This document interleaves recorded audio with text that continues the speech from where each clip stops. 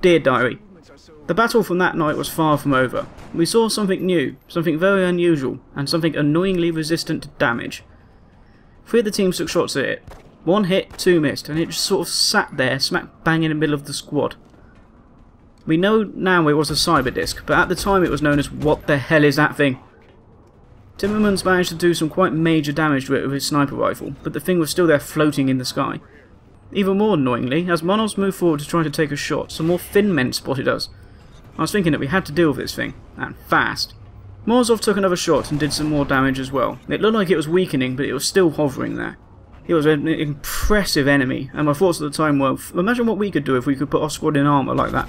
Monos fired a burst which thankfully hit it, causing it to fall, exploding dangerously close to him. He was fine, and the aliens ended up opening the door for us with that explosion, which was nice of them.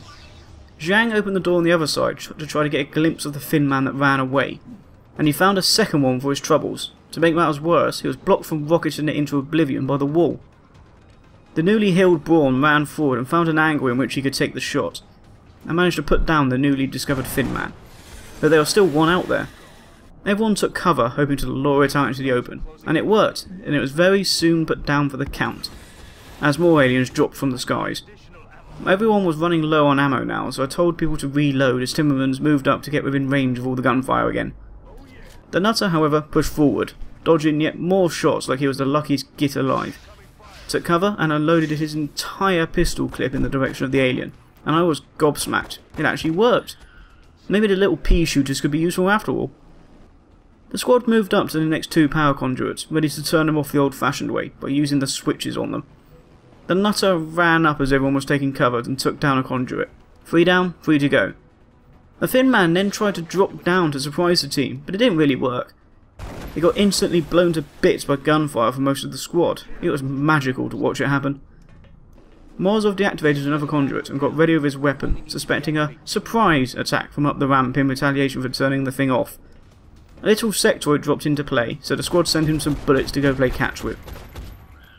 We carried on moving forward, 1 member of the squad from each side going up the ramp while the others covered the doors. The last 2 conduits were in sight. Now the aliens brought out the big guns to help defend. A muton came out to play, and was promptly seriously wounded by a quick long-range shotgun shot from the Nutter. It was 3v6, we had this. The doors were opened, and Morozov took down the Finn man as soon as he could. Timmermans followed this up by sniping the sectoid. This guy was finally being useful. Braun finished off the 3 for nothing show by filling the muton full of lead. Simple as that, just the power conduits to deal with. Wary of some more traps, the squad carefully approached, guns always at the ready. But nothing else seemed to fall from the sky, and before long the mission was complete. All the conduits were disabled. I didn't see what happened afterwards, but I was told we couldn't keep the battleship, as it was too big to fit in the hangar, which was a little annoying. But at least Mr. No-Face Man would be happy, and we had a load of promotions to give out as well. Once that was done, I saw we had quite a haul for the science department, thinking this should keep them busy for a while. And along with another congratulations message from the council, the mission and the day was over. A resounding success. We were starting the fight back, but would it last?